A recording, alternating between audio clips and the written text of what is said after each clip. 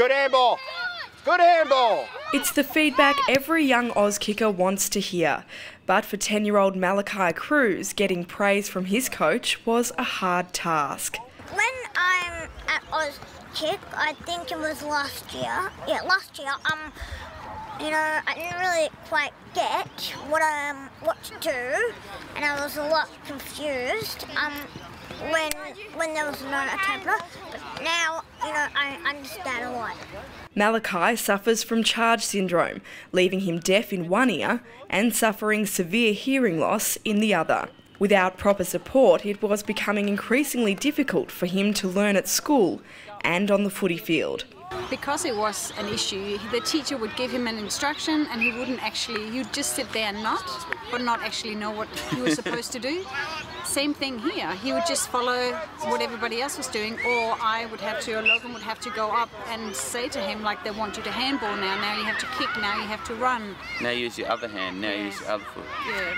When they heard about his struggles, Deaf Children Australia stepped in to help Malachi participate on a level playing field by providing an Auslan interpreter. And he's coming along in leaps and bounds.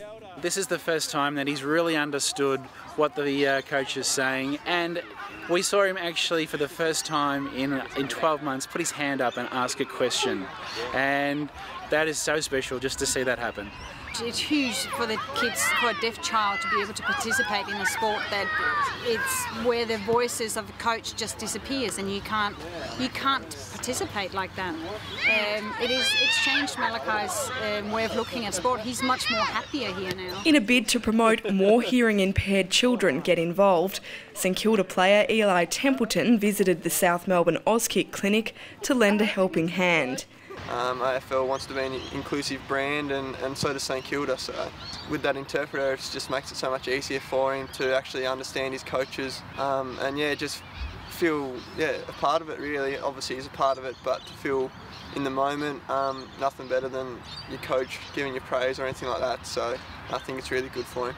Now all Malachi needs to focus on is supporting his beloved Saints. Well, I love St Kilda. And I want to see, some, maybe all, St Kilda players. St Kilda's my favourite team. It's hoped Auslan Auskick will grow in numbers, and interested families can contact Deaf Children Australia for more information. Brianna Gallagher, saints.com.au.